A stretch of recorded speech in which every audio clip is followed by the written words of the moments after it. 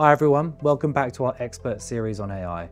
In today's episode, I'm going to answer questions on everyone's lips. How can I make money from generative AI? I'll share some billion-dollar GenAI use cases and explain how you can turn the technology's potential into real business results.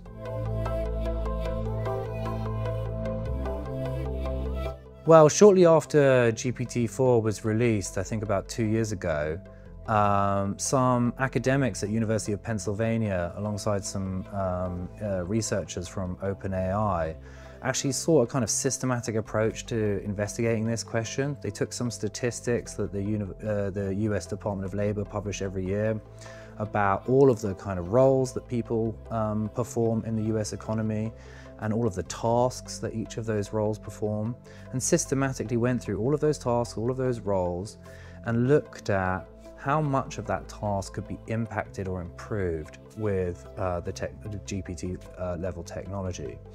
What they found is that with GPT-4 alone, just with the generative AI model alone, the uplift was relatively modest. They saw that about 20% of all tasks in the economy could be improved. But when they combine generative AI plus additional software, they estimated around 40% of all tasks in the US economy could be improved. And that's really a staggering opportunity.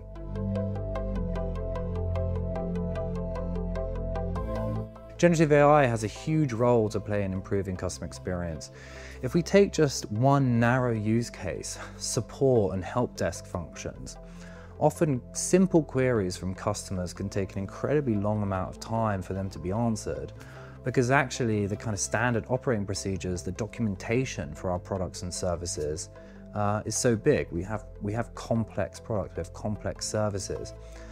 Generative AI can massively speed up the time it takes a customer service representative or an automated system to find the relevant answer for that customer. And that's just one narrow use case. There are many different settings, from customer onboarding to processing customer documentation, to personalizing customers' products and service recommendations. Across the client lifecycle, there are countless opportunities for generative AI to make meaningful improvements.